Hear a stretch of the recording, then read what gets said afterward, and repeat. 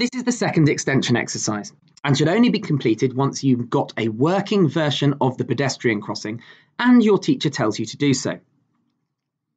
What you've actually managed to code is a version of a pedestrian crossing called a puffin crossing.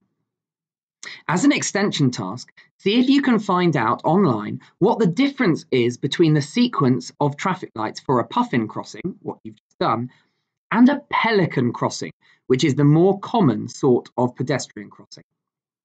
Try and adapt your program so that it now represents a pelican crossing, not a puffin crossing.